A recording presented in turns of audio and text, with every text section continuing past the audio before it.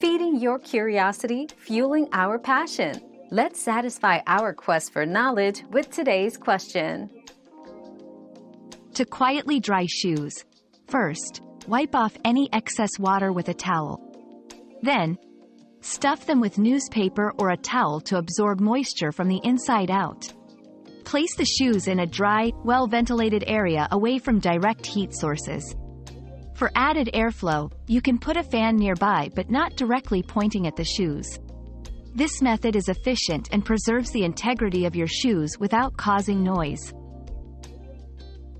We've quenched today's curiosity, but there's always more to learn. Keep the curiosity alive by subscribing and joining us for our next adventure.